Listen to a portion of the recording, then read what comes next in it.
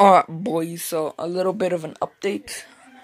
I haven't posted on my YouTube channel what I actually got. So that's nice. Okay, that's the autism boy. We have two new birds. We finally have a blue one. If I can, yeah, there we go. We finally have a blue one. They're sleeping right now, and a green one. They're both female, or I'm guessing they're both female. So yeah, we put them here because the mom was stabbing them, so I can guess they're both female. We have still these guys, and these the freaking mom right there.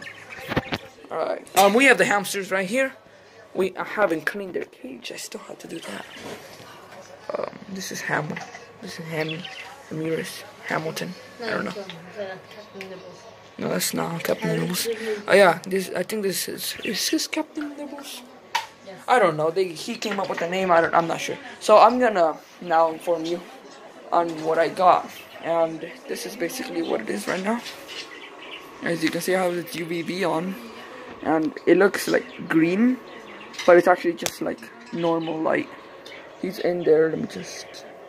Oh, you can actually see him right there. You might be guessing what he is. Let me just turn on the thing. Alright, so I turned it on, and there he is. There's my little, this actually might hurt him, so I'm not trying to do anything to him right now. But yeah, it's my, leopard gecko. I'm gonna turn this off now. Alright, so yeah, this is Hamilton. Hamilton. Hi, little Hamilton. Come on, get on. Come on. Come on, Hamilton. So this is a dwarf hamster. This is pretty nice. Dwarf hamsters don't do anything but nibble on you. And climb on you eventually. Get on my hand. No, not on my... No! Get on my hand, not on my wrist. Wait. Okay, so it doesn't... Do it like I don't like it. Just like here. Come on, get on my hand. I'm gonna pick you up then. Come on, get on. Wait. Alright, hold on. Get. Stop running from me. No, there's no escape. Alright, so I got Hamilton. He doesn't bite. Usually he doesn't bite. See? Yeah, so you turned it upside down. Yeah. So he usually won't bite you. Oh, shoot. Okay, never mind. He's on me. He's on me. So yeah, he won't do anything.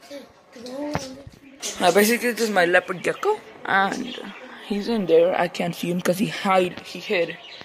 I can sort of see him, he just can't. So he hid because of the thing. I have to clean his cage as he pooped all over it, and he's starting to warm up. He hasn't come out in a while because he's starting to get used to it. So he hasn't come out for a bit. Then I started actually like trying to force feed him. By that I don't mean like shoving things down his throat. I mean like putting mealworms next to him and like wiggling him around it, and it worked. It sort of worked. Like he actually started coming out. After I saw that he poked his head, I left the worm there. I leave the worm like in front of his thing or in front of him, and he'll eat it. So that's how I forced him to eat. He still eats, and he comes up here like sometimes. Eventually, like at nighttime, he moves. He comes up here, and I turn this on. I turn that on, and I turn this off. The UVB, and basically, yeah, that's it. That's basically an update. I'll update you guys later. But if you guys really like want a fast update, I suggest you go follow me on Instagram. Link will not be in the description below because I'm too lazy. Yeah. Okay, you know what? I'm gonna try it this time. So, okay, bye.